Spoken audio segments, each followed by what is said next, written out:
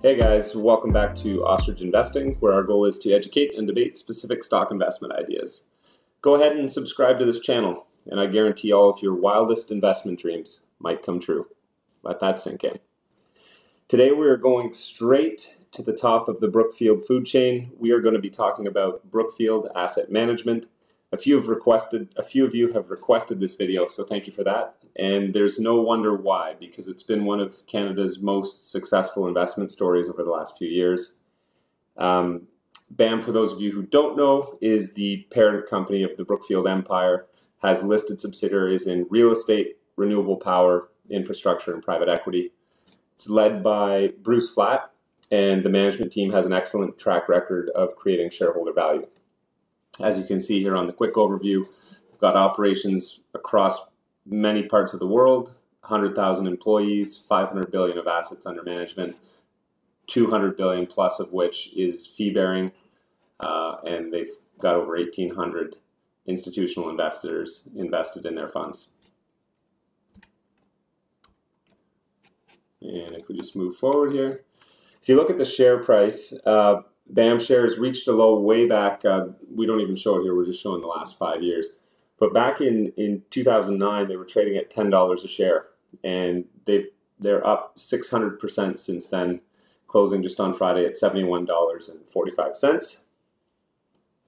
And that share price is up 27% just over the last year alone. So if you just look back to about this period here, they've had a good run. They're currently trading at 20 times operating funds from operations over the last 12 months. So this video is going to take a look at BAM to see if it's overvalued at $70 a share or if it still represents an interesting investment opportunity for investors. Let's jump in. So we've got a few discussion points that we want to run through. I think the first of which we're going to talk about the structure and the governance. So as we mentioned at the outset, the parent company is BAM, and they have several listed subsidiaries and funds beneath them. And so this is the best graphic I was able to find. And you can see that they've got various interests. So on the property side, they've got a 51% share of BPY. They've also got many real estate funds. On the renewable power side, they've got a 61% interest in BEP. And infrastructure, they've got a 30% interest in BIP. They've also got several infrastructure and related funds. And then on the private equity side, they've got a 63% interest in BBU, as well as several private equity funds. So what does all that mean?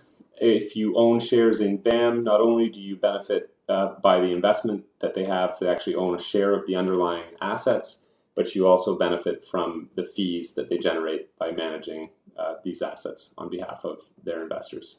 So right now it's about 1.1 billion in annualized fee income and another 1.2 in what management calls their net target carried interest. So assuming their realized IRRs come in roughly where they'd expect them to be, that's roughly the carried interest that they'd be generating right now. So that's a quick snapshot of the business model and structure.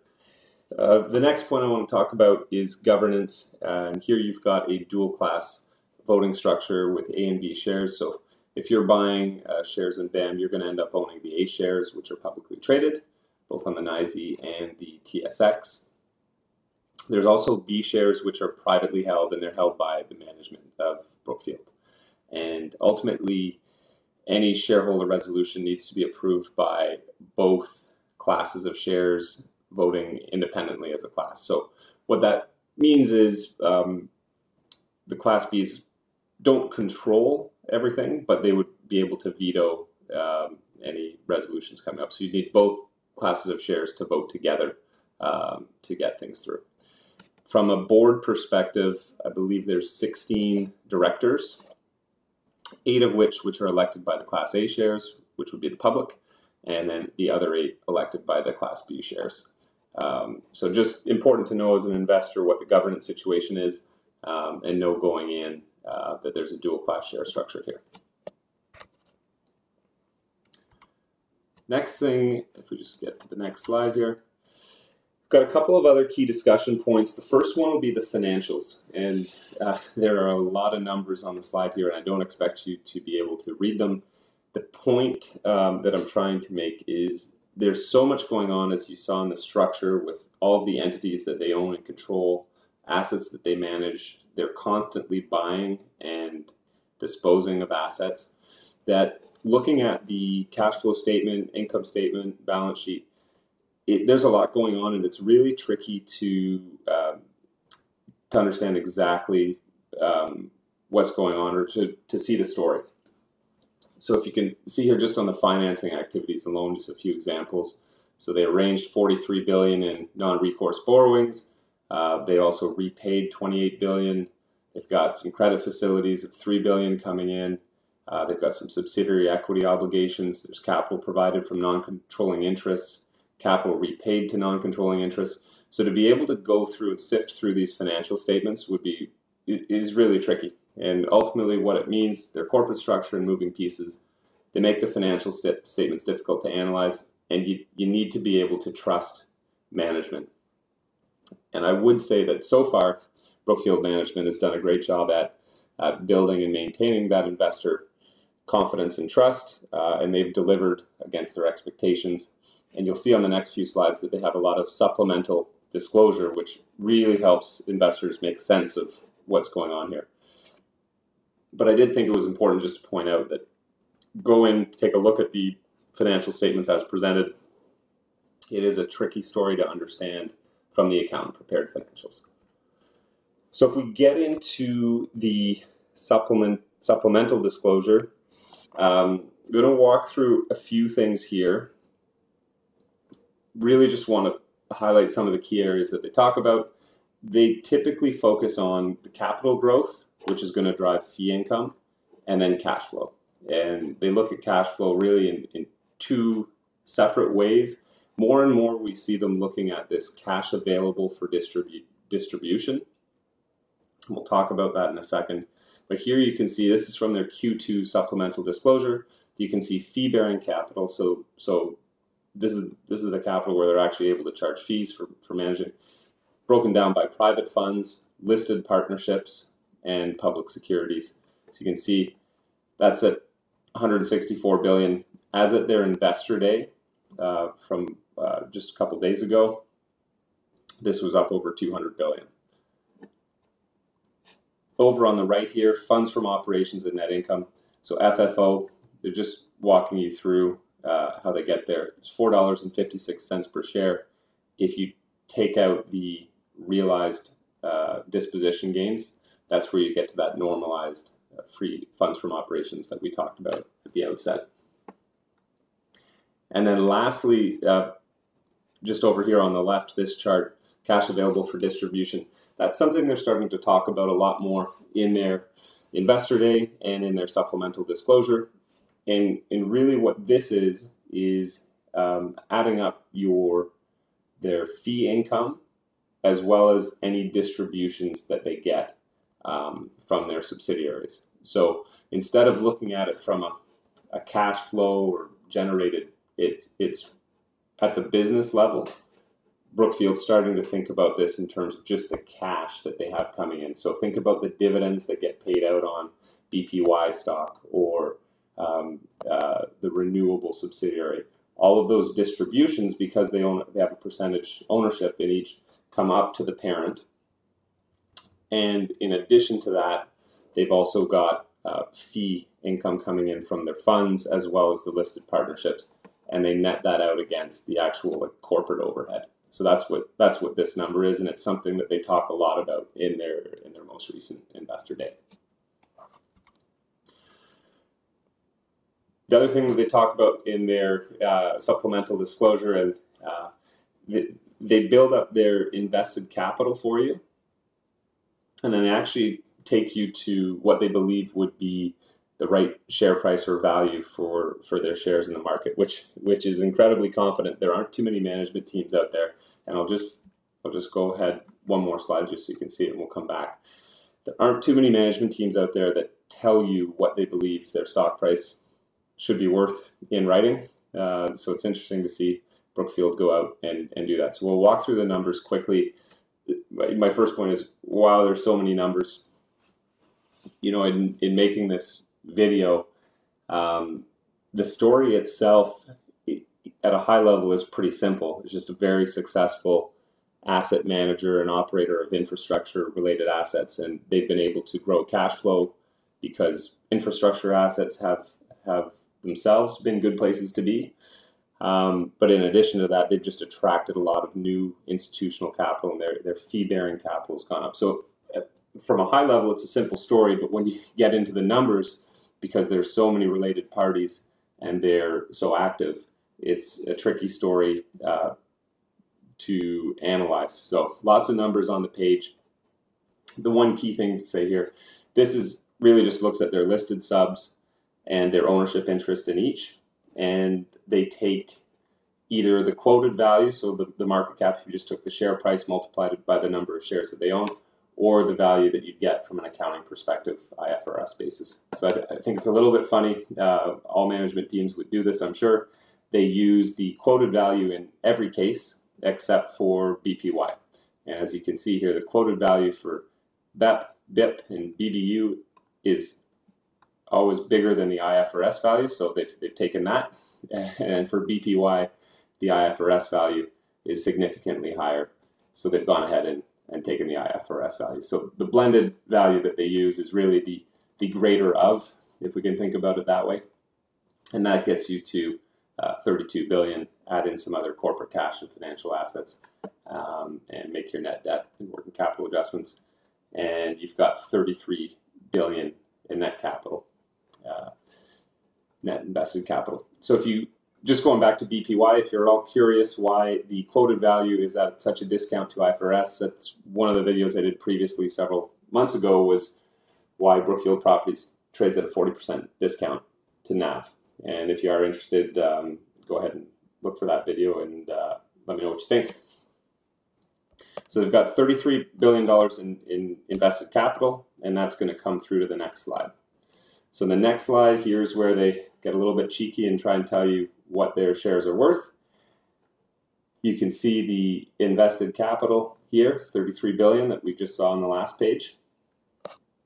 And then what they add on top of that, and really their premise, which does make sense in my opinion, is the value of a share in Brookfield Asset Management is really the value of our invested capital. So we own a share in these infrastructure and real estate assets, plus the value of the asset management franchise. And that's really where they're laying this on top here. So they're saying we've got a little over $1 billion in fee-related earnings each year. We're going to go ahead and put a multiple of 20 times on that. And that drives a value of $21 billion. For our carried interest, our run rate is almost 1.2 billion right now. And based on our target carried interest, and we're going to apply a 10 times multiple, it's not quite as consistent because it's very much performance-based. So they apply half the multiple on that, gets you to 11.6 billion. And if you build that up, you've got 35 billion roughly for the asset management franchise, plus 33 billion for the value of their invested capital. And that gets you to 68 billion, and that works out to $67.58 per share. Now, very careful to point out, that's US dollars per share. And so at the top, we're talking about $70 Canadian, so it's currently trading just over $70 Canadian. I believe it's about 55 US. And so you can see in management's view, there's still lots of room for the share price to catch up with what they view as their planned value per share. And you can see just the last on the bottom right, I put a little chart here that shows over time how they've grown their planned value over time, currently at 68 billion.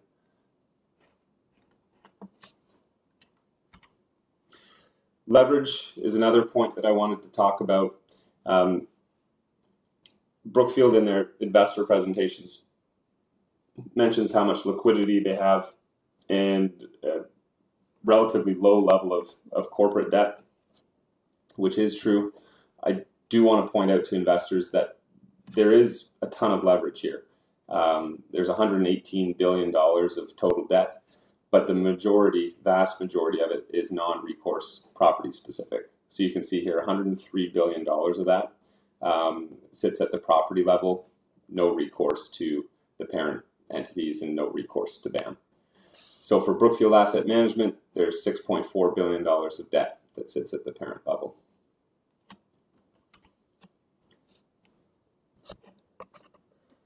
So as we're putting it all together, and we'll talk about key considerations in a second, this is fresh from their investor day just a few days ago.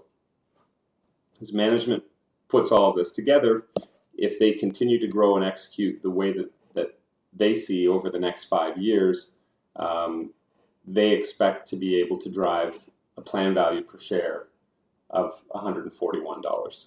So how do they do that? Well, growing their capital base, growing their assets, continuing to generate carried interest, and of course, growing their invested capital base. So we'll walk through just a couple of the items in each, but in management's view, in 5 years, they could have a plan value of $141 per share based on their assumptions today. So if we look today they're generating a little over $2 billion in free cash flow, and that's $1 billion from fee-related earnings. Distributions from their investments get them another 1.7, and then you net out the corporate costs that sit at the BAM parent level. That's $2.1 billion, and you can see that down below in this chart. The $2.1 billion, this is that cash available for distribution that they are starting to talk about a lot. They see this growing to $5 billion out in 2024, and $6 billion if you include the carried interest. Okay, and then again, we looked at how they come up with their plan value before, but they're essentially just moving forward, and in 5 years they expect to be generating $2.5 billion in fee-related earnings, generated carried interest of $2.7 billion, put these same multiples on it. Invested capital goes up from a little over $30 billion today to 75. They've got leverage assumption, and if you add those up, you've got $149 billion in plan value per share. That's $141 per share. And as they get out 5 years and are generating $5 billion plus in cash flow or cash available for distribution, one of the key things that they're talking about is being able to increase the dividend level to BAM investors and or buy back shares. So if everything works out, you'll see a ton of cash flow driven up to the parent here, and they'll have a lot of optionality with what they use it for. And what they're telling you now is increased dividends and share buybacks. Okay, so we've gone through some of the key discussion points. We've seen where management sees the value in their shares today. We've also seen their assumptions out 5 years, getting to a plan value per share of about $140. Now let's walk through some of the key considerations for an investor that would be stepping into the stock today. So on the strength side, Brookfield's a global player with excellent track record. Operating experience differentiates them from other financial investors. Over the last 10 years, their investment performance has been stellar. If you look at the returns on their funds, most of them have been very strong. That's helped them attract capital. And here, they've got decades of experience operating these assets, whether it's in the real estate business or the renewable power business. And that differentiates them from other financial investors that might not have that operating experience. And so if you're a financial investor, do you want to try and do this on your own, or would you rather invest in one of BAM's funds? Number two, infrastructure and long life assets underpin the business operations. So this provides stable cash flows. Again, if you think about real estate on long-term leases or renewable power assets under a long-term power purchase agreement, most of the assets underneath are generating stable and growing cash flows. So it's a nice place to be. Number three, for BAM, they benefit from the management fees as well as their ownership interest in the underlying assets. So here's where they sort of get to have their cake and eat it too if everything's working out well for them. On the risk side, rising interest rates because of the type of assets that underpin everything here, rising interest rates would hurt the value of those assets and make it, no, there's nothing more that I have to add there. It would hurt the value of the assets that they own. I put unlikely here. Obviously, we're in a low interest rate environment, and you know, think for yourself whether you think this is a real risk at the present time or not. But it would have a material impact. And not to jump too far ahead here, but interest rates up or down 1% when you think about cap rates, etc. And these are management's numbers, is about $20 a share. So very material in terms of the impact on the value of the shares. Number two, increasing scale of operations and ability to deploy capital while also generating strong returns. So Brookfield has grown substantially over the last few years. And what that means is, you know, historically, if they were able to find a really good $1 billion opportunity, and I'm kind of making that number up, that might move the needle. But now as you get bigger and bigger and bigger, you need to find bigger opportunities. And how many of those are out there? And even if you find them, are they as good as the smaller opportunities? Brookfield, and again, will tell you that they're one of the few players that are positioned to execute on super large transactions, and I would agree with that. It's just a question of the increasing scale of operations is a bit of a risk as an investor, because it's always harder to continue to move the needle the bigger you get. Number three, poor fund and investment performance. Again, this has not been the case over the last 5 to 10 years. It's been the opposite. But as an investor, especially at the BAM level, everything ties together with the management fees and their ownership in the assets. It all is reliant on them putting up good, strong investment performance. Number four, the success of the publicly traded subsidiaries. And again, this is almost akin to number three. The fees here and the incentive structure creates a symbiotic relationship with BAM. For those entities to be successful, BAM's got to be able to find a way to continue to provide success for the investors in those entities, and it's got to be a win-win arrangement. And lastly, key person, Bruce Flatt has earned himself such a reputation. Brookfield's obviously a very large organization. We talked at the outset of 100,000 plus employees. But I think this would be a case where you might make the argument, or you might just think about what would happen if Bruce wasn't around. Would Brookfield still be the same as it is today? So with that, what are the key drivers for the stock? It's AUM growth, or fee-bearing capital growth. That's going to drive the fees that they're able to charge, and carried interest as well. Number two, fund and investment performance, and the performance itself is what's going to drive the carried interest on top of the dollar size. So you need increasing dollars under management, and then you need solid performance that's going to drive returns as well as your carried interest and help you with your future fundraising. Number three, interest rates. Again, in their recent investor day, they highlighted this on a slide that if interest rates fall by 1%, that would deliver an additional $20 per share to the stock. And in this low interest rate environment, it is possible that rates could compress further. And what they're talking about really here is cap rates. So if cap rates were to compress by 1%, and that drives the valuation of their assets. But I think important to note, as an investor, that can go both ways too. So if interest rates were to widen and increase, that could be a material driver of the stock going the wrong way. Lastly, institutional allocation to alternatives. BAM in their investor day sees 25% currently allocation to alternatives, and that would be the infrastructure type assets that they manage and oversee, increasing to 60% by 2030. They used to say 40. They've now bumped it up to 60% by 2030, which is, in my mind, that's aggressive to think that institutional allocation, the majority of institutional assets are going to be allocated to alternative. But if it does happen, that would add another 25 trillion in assets flowing into the space. So that would continue to be a driver. So in conclusion, Betting with Brookfield has proven to be a smart play over the last 10 years. Stock's up 600%.